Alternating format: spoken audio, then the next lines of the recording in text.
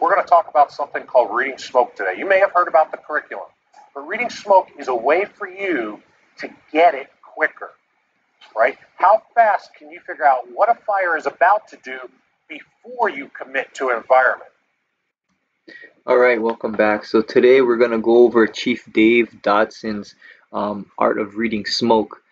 So he has 4 categories that he looks at when you're making a size up out of a house and trying to see what's going on the inside. He goes over volume, velocity, density, and color. So smoke volume by itself doesn't paint the full picture. It shows the amount of fuel that's releasing energy inside, but it also depends on the contents burning as well. If you have a kitchen fire, you could have a small amount of oil burning with a large amount of volume of smoke. Also, you could have a big warehouse on fire with a small amount of smoke showing on the outside, but a large fire on the inside. So smoke volume by itself doesn't paint the full picture, but it does give you an idea. A well-ventilated fire will have very little smoke, and a hot, fast-moving fire that's in an under-ventilated room will produce a lot of smoke. Once that space gets filled with smoke, it starts pressurizing, and that starts with the velocity part. Dense, turbulent smoke that has filled a box sets the stage for vent-controlled fire and the resulting explosive growth event. So the next one is velocity, which is speed and flow characteristics of the smoke leaving the building. So speed is indication of built up pressure inside. As the pressure builds, it causes the smoke to come out faster through the openings. And then heat and volume also causes that pressure.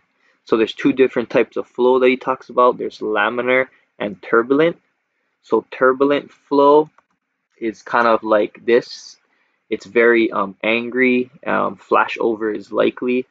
When things heat up in a restricted space, the molecules expand, the gases causing radiant heat off the walls themselves.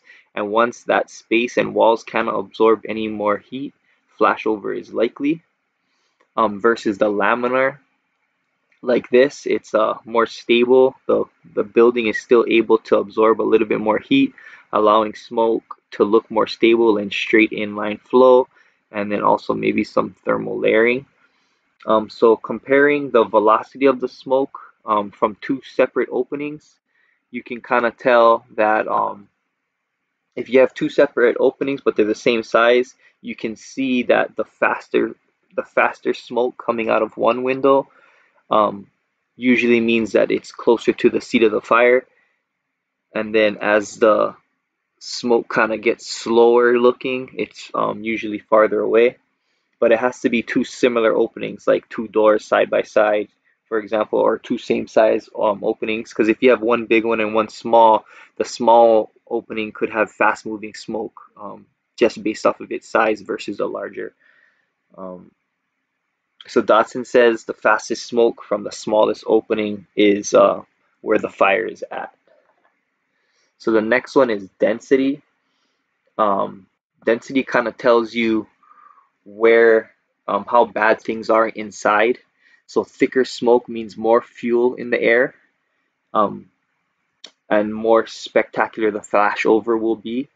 Also, thick black smoke is less likely for life in the area. A firefighter crawling through a zero visibility is crawling through unburned fuel. So other things you have to be aware of when dealing with the density, when you can't see your hands in front of you. So here's another one of color. So you can see in the back, it's a lot darker, and then here it's a little bit lighter. It just kind of shows real quick how the actual smoke that's on fire or above the fire will be a lot darker, and then as it's pushing through here, the black smoke will kind of rub off on some of the seats and walls, and then it'll come out lighter out here because it lost a lot of that color as it was traveling. So when you see dark smoke versus lighter smoke, the darker smoke will be closer to the fire.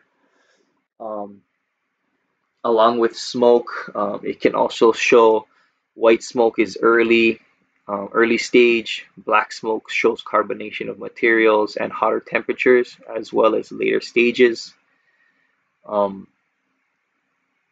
that being said, how can you tell an early stage fire from a late stage fire which has traveled far and gotten light? So you could have an incipient stage fire, which is light smoke, or fire that has traveled longer distances and they've gotten lighter from traveling. Um, so the answer to that is velocity. If you see white smoke that's moving quickly, it's pressurized and probably came some distance versus a lazy, slow smoke, which is early stage fires. Um, and then what about brown smoke? Brown smoke is unfinished wood, gives off heat, and that's studs and trusses and those types of things. So when you see brown smoke, it could mean that the contents of the fire have already burned, and now it's on the structural side. It's starting to burn those joists and stuff. So you have to be worried about collapse and those types of things. With that being said, these are some questions that you can ask yourself: is how much smoke can you see from the outside? How fast is it moving? How thick is the smoke and what color?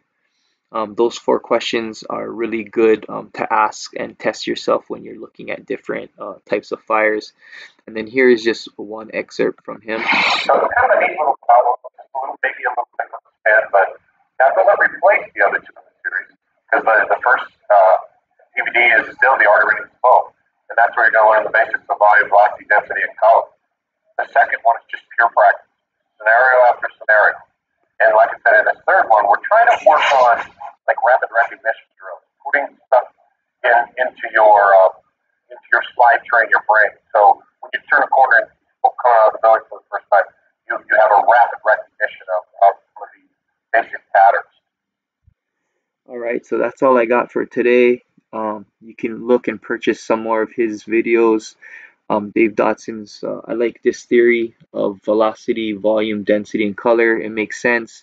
You can go ahead and use those in your training and when you're on scene and try practice for yourself to figure this out of reading smoke.